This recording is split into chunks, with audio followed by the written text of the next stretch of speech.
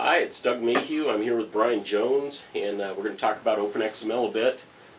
Brian, I know you've just finished, well, I haven't really finished I was going to say finish a grueling process. You still have some work to do, but you've been a busy guy the last few months. You and everyone on TC45, I know you folks have met all over the world, spent countless hours on phone calls. And before we get into some of the more technical stuff we want to talk about, maybe for those folks who aren't up on what's been going on, you want to describe what your life's been full of? Yeah, sure.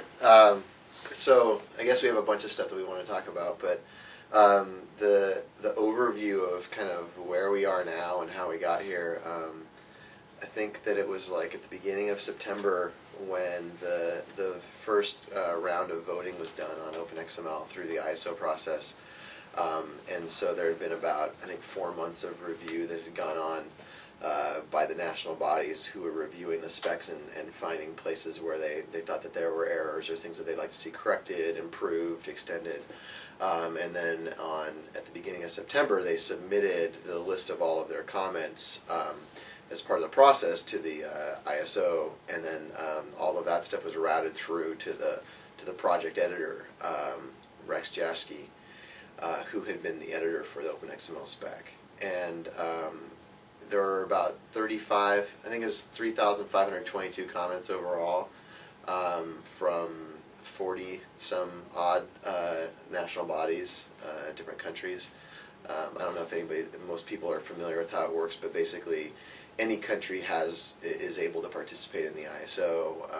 There are different levels of participation that they can basically sign up for, and so anybody had a chance to review the spec and then find if there were any issues with it. The 3,500 comments that we got from the national bodies right away, I mean that was a pretty huge task, as you can imagine. And we had about 3 or so months to try and come up with a resolution to all of those. It was kind of funny because there was a lot of campaigning and stuff that was going on leading up to it, and I know that one of the things that people were trying to scare certain countries into is saying, unless you vote no, your comments aren't going to be dealt with. And Ecma tried to be pretty clear from the beginning that they were going to address every single comment regardless of whether or not the country voted yes or no. And of course that's what happened. We didn't even, in TC45, we didn't even pay attention to who the countries were that logged the comments. All we did is we just went and looked at each comment and tried to go and categorize them and see if there's a way that we could kind of shrink down the amount of work. And we found that there were about 1,000 real unique issues in that list of 3,500 comments. A lot of them were fairly straightforward to deal with. They were great comments, but they were just editorial or things where there's no reason for debate. It was just, we can definitely go and do that. And so those were pretty easy to respond to. But there were other ones that were more challenging because they would either some of them impacted the actual design goals of the spec, and so that took a lot more discussion within TC45.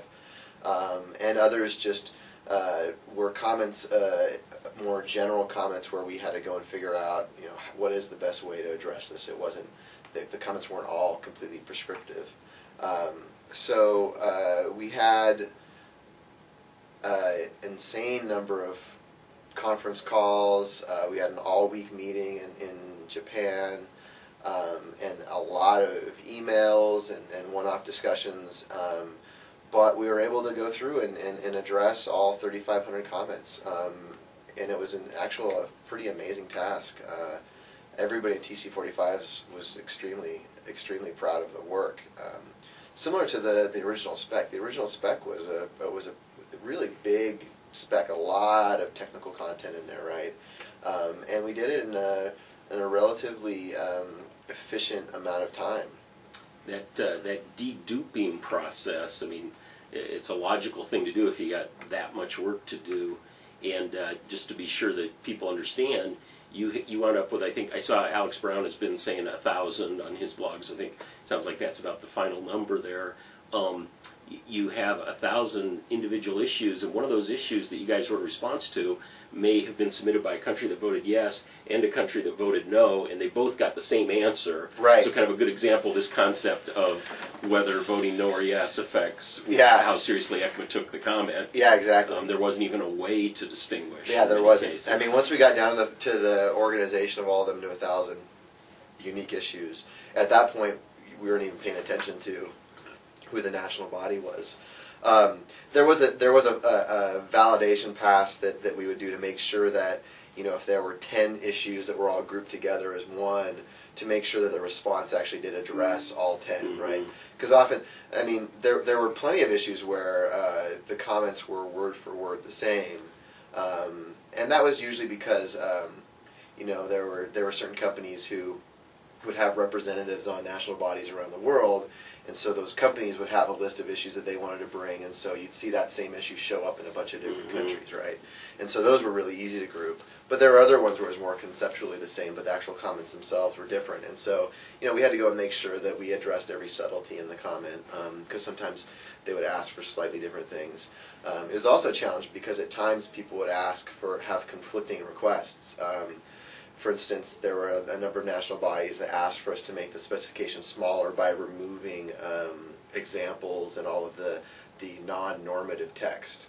But we had other countries who would go and ask for us to provide more examples. They'd say, oh, there aren't enough examples in this one or that one, right? So, you know, that was kind of a fine line of trying to figure out how to make everybody happy. And, you know, it's not always possible to make everybody happy, but we made our best attempt at that. Yeah.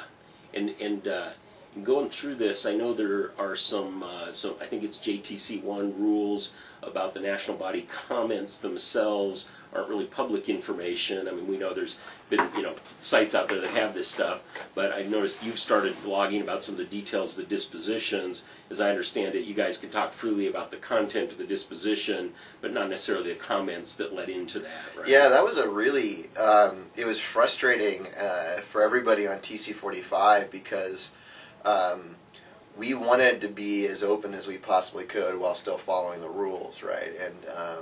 And I mean, there's a process set up so that the national bodies have confidentiality. They can go and submit their comments, and they're not supposed to be published by anybody, right? It's just part of this review process.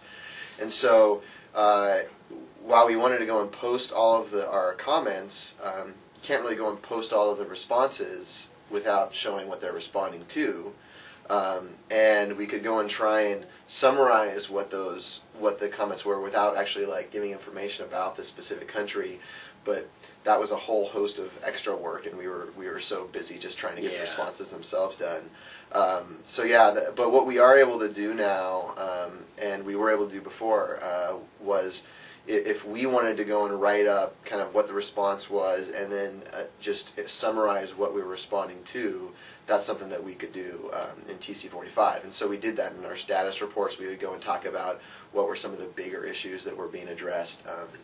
And even now on my blog, I'm starting to try and, for the ones that I think are more interesting to people, trying to go and say, hey, I know you all know about this issue already, here's what the Ecma response is, but not giving away the national body's original comment.